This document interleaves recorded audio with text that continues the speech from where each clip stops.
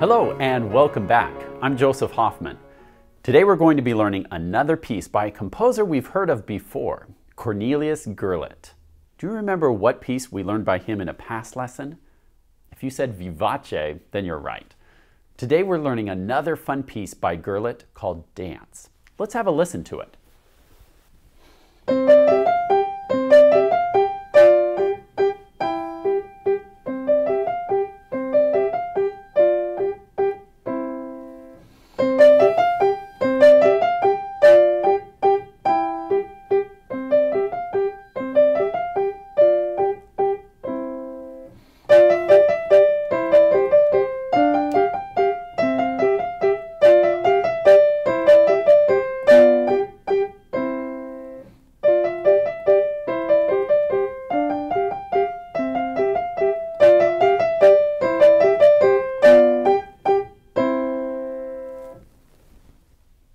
Let's check out the score for Dance. When I'm learning a new piece, there are a few things I always like to check out first. The clefs, the time signature, and the tempo indication. This may be kind of new for us because we haven't seen a lot of these, but we're going to start to see them more often. A composer, to give you an idea of the tempo or speed of the piece and the mood, will usually put a word or two right here at the start of the song. Often it's an Italian word, like this, allegretto. That means medium fast or lively. So that's how we're going to play Dance. Now let's check out the clefs. What do you notice? Oh my goodness, 2 treble clefs. That's interesting. Usually we'd see a bass clef here, but this simply means that both hands will be playing on the upper half of the piano in the treble clef range. What do you see for the time signature? That's right, it's 3/4. This top number 3 tells us there will be 3 beats in every measure. Well, let's check out the rhythm now. We're going to speak the rhythm of the first line together. We'll say TT for all of these eighth notes, Ta for the quarter note, and let's say 3 for the dotted half note. Can you try and speak the rhythm words with me? Ready? Go. T T T T ta, T T T T ta, ta ta ta, 3. Nice job. Now, let's try to sing the solfege for Dance. We're going to start on Do. And let's see, what is the letter name for this first note? If you said C, you're correct. It's a treble C. We've got middle C down here. It's the next C above that. Now, if this is Do, can you tell me the solfege for this first measure? It starts on Do. Try it by yourself once. Say the solfege. They're all stepping up, so the correct answer would be Do, Re, Mi, Fa, So.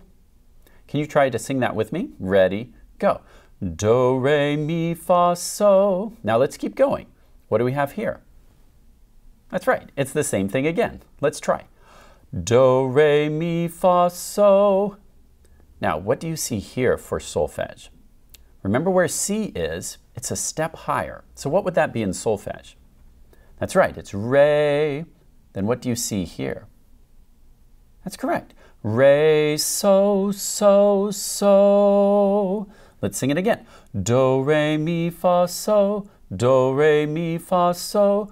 Re, So, So, So.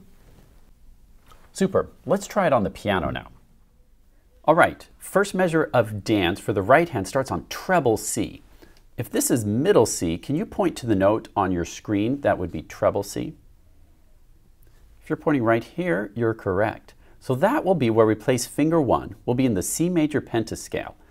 Now, I'm going to let you try and play this without my help this time. So take a look at line 1 of Dance and try playing the first line. Remember, don't just look at the notes, but also try and remember the rhythm. T, T, T, T, ta, T, T, T, T, ta, etc. So press pause and try playing line 1 on your own. Then press play when you're ready to hear me play what it's supposed to sound like, and hopefully it will match what you just played. Time to press pause and try line 1.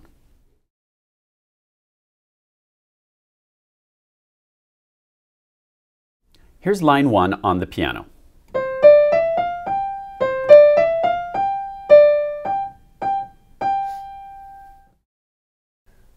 You've probably noticed these curved lines in the music. These are called slurs, and when they go over a group of notes like this, it means to play those notes legato or smoothly. So let's remember that as we play. When you play those legato notes stepping up with the eighth notes, I'd like you to not just hold your hand stiffly in one place. You'll get a better tone, and it will feel more comfortable if you let your wrist shift to the side as you play those notes. Let's look at that from another angle. Feel like you're gliding through those notes, and your wrist and hand and arm are all shifting as you play. Then, when you play those repeated Gs, let your wrist float up as you play each one so it doesn't sound like a karate chop. You want it to float up, almost feel like you're pulling or inviting the sound up out of the key. You'll get a more beautiful tone that way. Now let's check out line 2. On line 2, can you tell me if it's the same or different? Look at the right hand. If you said it's the same, you're correct, except for what? Can you find any notes that are different? You have to look carefully. So where before we repeated on so, what do we have this time? We have re, so, so, then what? If you said do, you're correct. Now, let's try line 2 on the piano.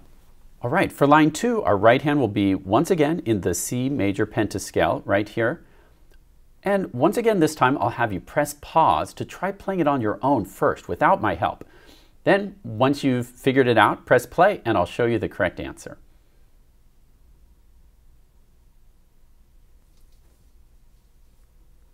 Here's what line 2 sounds like.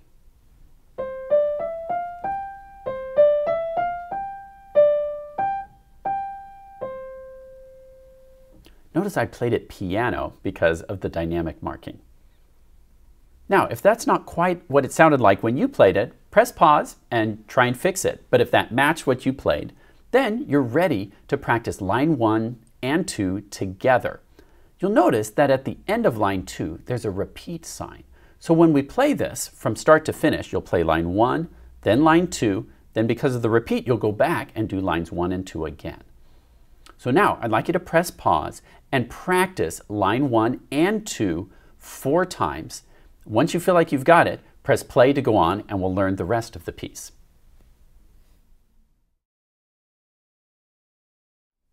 Let's check out the B section of dance, lines 3 and 4. Can you speak the rhythm for me of line 3? I'll do it with you. Ready, go. Ti ti ti ti ta, ti ti ti ti ta, ti ti ti ti ta, ti ti ti ti ta.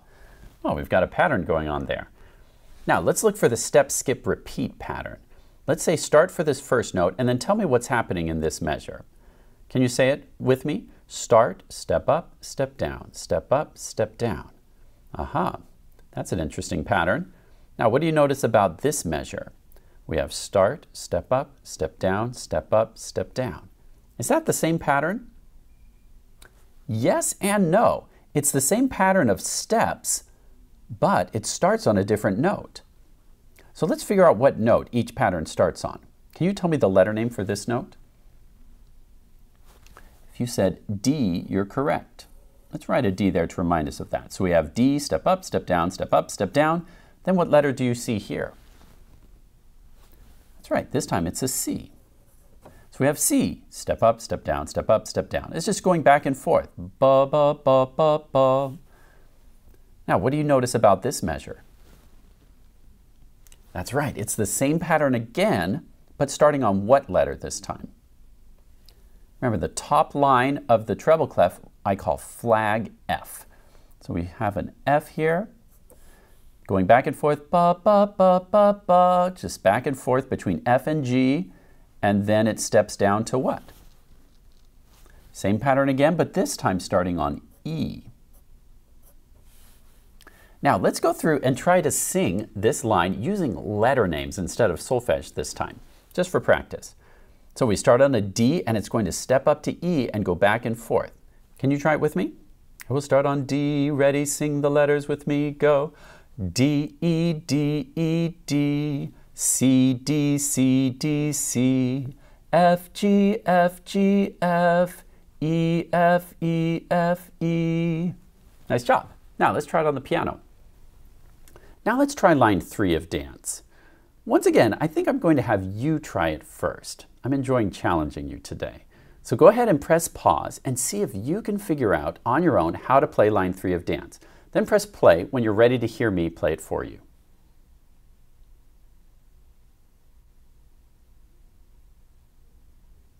Here's line 3 of Dance.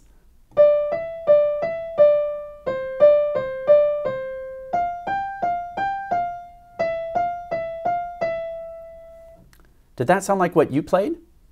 If so, that's great. If not, that's okay too. Just press pause and try it a few more times on your own until you get it. Now, let's check out line 4 together. Let's figure out the step, skips, repeats for this first measure of line 4. Ready, say start. Start, step up, step up, step down, step down. Good. Now, what do you notice about this measure? Once again, it's the same pattern, but this time starting on C. This pattern happened to start on what letter? That's right, it started on D. Let's try to sing those two measures with solfege. Remember, in the C pentascale, D will be re. So we'll have re, mi, fa, mi, re, do, re, mi, re, do. Can you try that with me? Ready, go. Re, mi, fa, mi, re, do, re, mi, re, do. Good. Then what can you tell me about these notes? Have we seen them before anywhere in the piece? That's right. At the end of line 2, we have these same notes. Let's sing it in solfege. Re, so, so, do. Now we're ready to try line 4 on the piano.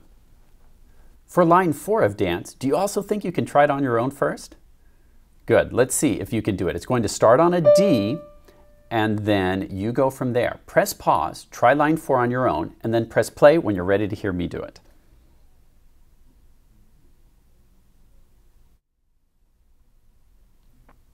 Here's what line 4 sounds like.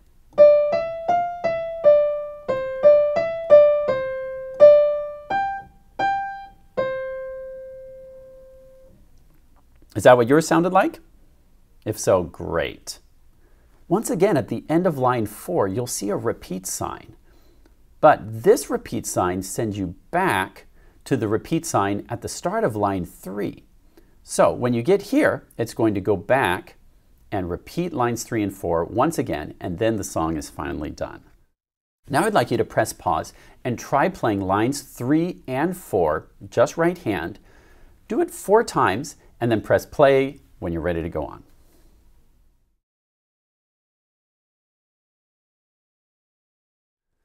Nice work learning the right hand of Dance today. Now on your own, I'd like you to practice putting all 4 lines together. Practice every day until you feel confident with the right hand, and then you'll be ready to learn the left hand in our next lesson. I also encourage you to practice this one with a metronome, so you can be in the habit of keeping a very steady beat.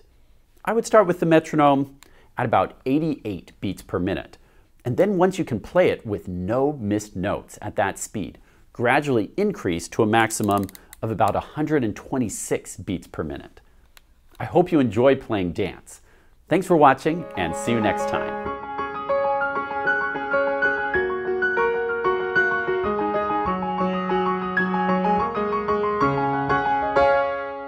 Once upon a time, there were 2 eighth notes who were best friends. They were, in fact, well, inseparable.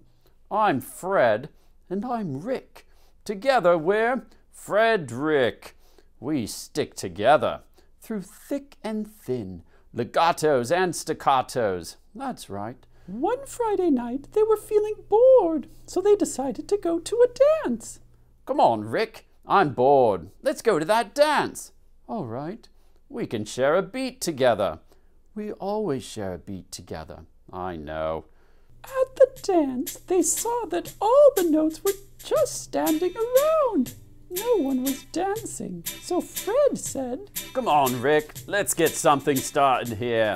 All right. So they took to the dance floor, but with just the two of them, all they could manage was TT, TT, TT.